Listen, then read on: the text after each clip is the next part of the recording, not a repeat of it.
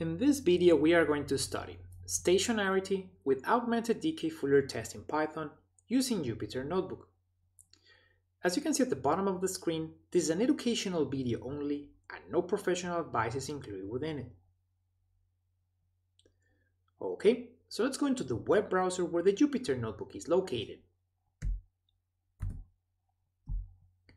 So the first step within the video regarding the Jupyter Notebook is that we need to insert a new cell below, and we do so by clicking the Insert Cell Below button. And the first step regarding the code is that we need to import the corresponding packages, therefore we comment this as step 1, packages. And we are going to import pandas as PD, we're importing pandas for data frames. Then we're going to import stats models.api as SM. We're importing that feature from stats models for data downloading. Then we're going to import stats models.tsa.stat-tools as ST. We're importing that feature from stats models for Augmented Dickey-Fuller test. And last, we're going to import matplotlib.pyplot as PLT, and we're importing that feature from matplotlib for the corresponding chart. To run these code lines or this cell, we can either click run or we can press Shift Enter on the keyboard. Then we continue with step number 2, which is data.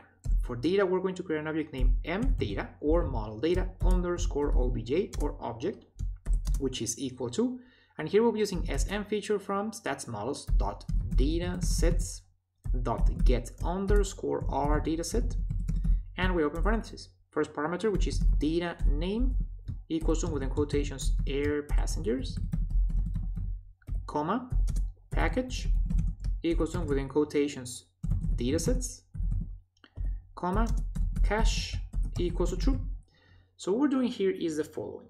We're downloading air passengers data from our package datasets, and with cache equals to true means that once we download the data, it saves it locally, so we don't need to go and download again every time we run the code. Notice that this will download data and documentation with an mData underscore obj object. Therefore, we create a new one named mData with only the data, therefore equals to mData underscore obj, and we're going to get its .data attribute. And we want to convert this into a pandas data frame. So we override mData equals to PD or pandas.data frame, and within it we have data equals to mData, and we're going to select its value column, and we're going to set its index with .set underscore index, and within it the parameter PD or pandas.date underscore range, and within it we have start equals to, and within quotations 1949, comma, end equals to, within quotations 1961, comma, FREQ or frequency equals to, and within quotations M for monthly frequency. And we want to print part of this data, and we do so with print mData object.head method, open and close parentheses. So to run this code lines or this cell, now we're going to press Shift Enter on the keyboard, and we can see part of the data. The first 5 rows with the corresponding dates and their values, which are monthly airline passenger numbers in thousands. If you want to read the full documentation of this data, you can do so with print, and we have mData underscore obj object, and we're going to get its .2 underscores doc, 2 underscores attribute, and as it is a single code line, we press Shift Enter on the keyboard, and we can see the documentation. So we have air passengers R documentation, which is monthly airline passenger numbers in thousands from 1949 to 1960. So now we're going to continue with ranges delimiting. And we're going to create 2 ranges, a training range for model fitting and a testing range for model forecasting. So we begin with the training range, which is tData object equals to mData object, and we're going to select from the beginning of the time series all the way to the end of 1958, so 1958-12-31 or 31st of December of 1958. And then we create the testing range, fData object, which is equal to mData object, and in this case we're going to select from the beginning of 1959, so 1959-01-01 or January 1st of 1959 all the way to the end of the time series. So we can see here is that the training range is the first 10 years of data from 1949 to 1958, and the testing range is the last 2 years of data, 1959 and 1960. In this video, we'll only be working within the training range. So to run these code lines, we go ahead and press Shift Enter on the keyboard, and now we want to visualize the training range data within its corresponding chart.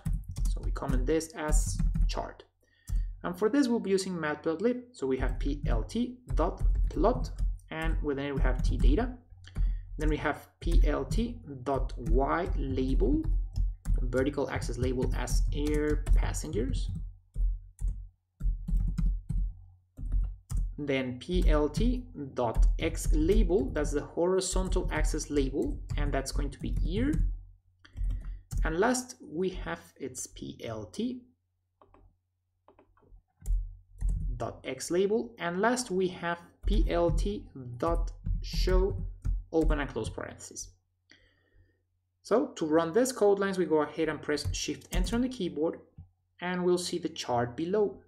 So we're going to scroll down, and we have air passengers on the vertical axis, year on the horizontal one, then the solid blue line with the training range data. So now that we have the data ready, we can continue with step number 3, which is first order stationarity. And this is just a title, so we press Shift Enter on the keyboard, and we're going to study Augmented Dickey-Fuller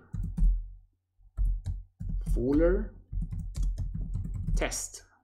And for this, we're going to create an object named ADF for Augmented Dickey-Fuller test, which is equal to stFeature from statsmodels.adfuller function, and within it parameters x equals to t data or training range data, regression equals to, within quotation, CT. So Augmented Dickey-Fuller test regression is going to include a constant and a trend variable, comma, max lag equals to 12. So this is the training range data differences lag order. We're including 12 because our data has a monthly frequency. Notice that we need to check and test if constant, trend variable, and this training range data difference number of lags are needed within Augmented Dickey-Fuller test. Also notice that ranges delimiting and Augmented Dickey-Fuller test function parameters were only included as educational examples, which can be modified according to your needs. And we want to print the results. So we do so with print, and first we have ADF, that's the test statistic, which is found at ADF object position 0 with Python notation, that's the first position. And then we have ADF underscore p-value, and that's the Augmented Dickey-Fuller test statistic associated approximated p-value, and that is found at ADF object position 1 with Python notation. That's the second position. So to run this code lines or this cell, we're going to press Shift Enter on the keyboard, and we can see the results being printed. So first we have the Augmented Dickey-Fuller test statistic, and besides we have its associated approximated p-value. So regarding Augmented Dickey-Fuller test statistic associated approximated p-value, we have the individual null hypothesis that previous period training range data coefficient is equal to 0, or that training range data has a unit root. If rejected, training range data is first order trained stationary or assumed with a constant mean around a deterministic trend when including 12 lags in Augmented Dickey-Fuller test. If not rejected, training range data is not first order trained stationary or assumed with a non-constant mean around a deterministic trend when including 12 lags in Augmented Dickey-Fuller test. Okay, so with this we finish with the code file, so we can go ahead and save it. And with this, we also finish with this video. Thank you for watching.